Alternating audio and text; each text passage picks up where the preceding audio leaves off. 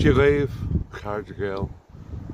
105 years ago on Easter Monday, Irish men and women struck for their freedom against the power of the British Empire, and they are our exemplars still today. John McStephen, the head of the IRA in early 70s, said that the Irish Republicans, they can have differences on tactics and strategy, but they must hold to two basic principles. Our goals are a united Ireland and an independent Ireland, where the Irish people alone make our own laws for our own country and for our own good. At the minute, Ireland is at the people of Ireland, we are in a bad place.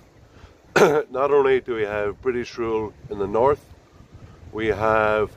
in the 26 counties, we have state or state-led, which is pretty much controlled by the EU, and many of our laws imposed from Brussels, we cannot change or we cannot stop these laws being imposed upon us. Where the British Empire was imposed by force, and our membership of the EU was voted on, and with a change in the Constitution in 1973, was it? That still both are very similar, and that the British Empire and the European Union are both political unions in which we are a minority and laws can be imposed upon us by people we didn't vote for and we can't get rid of. We don't only have a problem of external control by London or Brussels, but we also have power exercised by this government at the minute, Fianna Fáil, Fine Gael, Greens, but really power doesn't reside with them. I don't think Fianna Fáil like being in power, or Micheál Martin certainly doesn't, because once he was in power the last time, they gave over power to the EU Troika, and this time he's given over power to NEFET, unelected, unaccountable bureaucrats who we didn't vote for and we can't get rid of, but they make or have influence over huge swathe of our laws.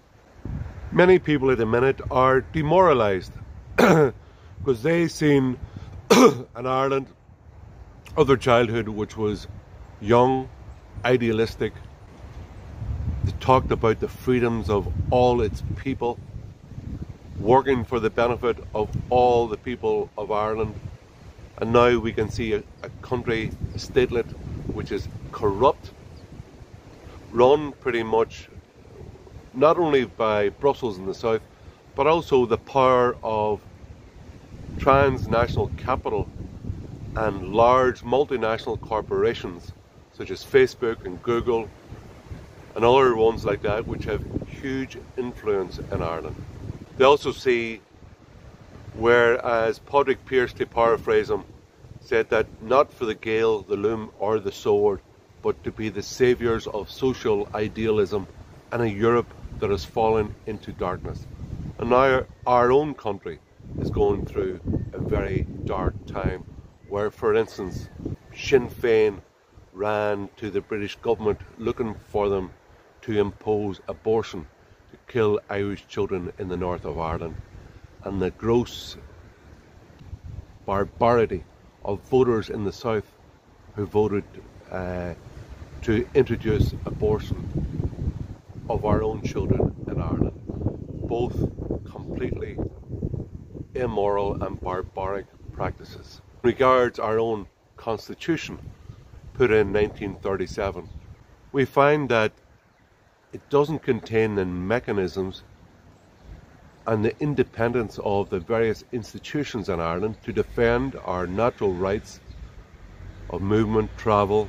work, and to see our families. It appears that it's a bit like bog roll, actually, rather than a constitution which defends our rights. So we are in a bad position, but we have to keep up hope and work and endeavour to go back to those ideals of the men and women of 1916 and keep on the struggle for an independent, united Ireland, free of external rule from London or from Brussels, and to weed out the corruption and incompetence of the government in the 26 counties. So I would ask you to join with me and many others in the Irish Freedom Party to work by leafleting, by advocating with your friends and family, by getting on TV and radio where you can, by writing to the local newspaper and organise and leaflet around your local estate to get out the word that we, as a proud